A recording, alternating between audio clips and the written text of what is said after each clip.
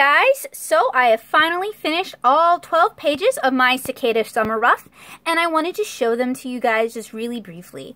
As soon as I finish this, I'm going to go ahead and scan the remaining 4 pages and send them over to a friend for critique and try to make some progress on this project today. And today is one of those days where I have a lot on my plate because I just finished a page and I got to get it scanned and I got to get it critiqued and I got to get it printed out on the blue lines. So I'm just really trying to get a lot handled today in order to meet my deadline. But like I said, I wanted to take a moment to show these to you.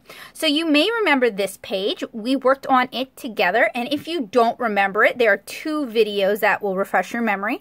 They are both in the Intro to Comic Craft playlist. So if you enjoy comics, if you enjoy comic art, and you would like to learn how to make your own, you should visit that playlist. But it is like Cicada Summer Planning and Cicada Summer Roughs, and I recommend that you check both of them out.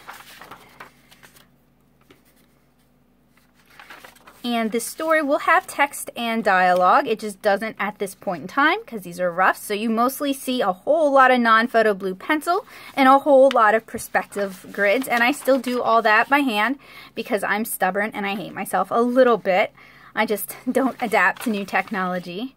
Well, I just take a little longer, I guess. And I do like working traditional. There's something about pencil on paper that I do enjoy. And I guess I fear that if I do my perspective grids digitally, it's going to affect my drawing process because a lot of my perspective grids end up getting changed several times.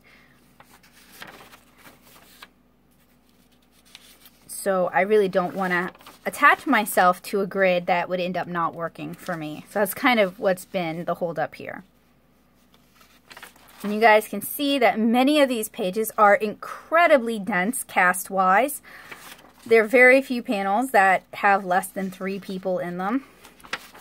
So that's been an interesting challenge because comparatively, my other comic, 7-Inch Kara, which you guys can read at 7inchkara.com or 7inchkara.tumblr.com, is much lighter in terms of how many people are on a page. And that's that. So I'm going to see you guys again soon when we're working on our first ink page. I hope you enjoyed this little flip through and I hope it inspires you to make your own comics. Bye guys!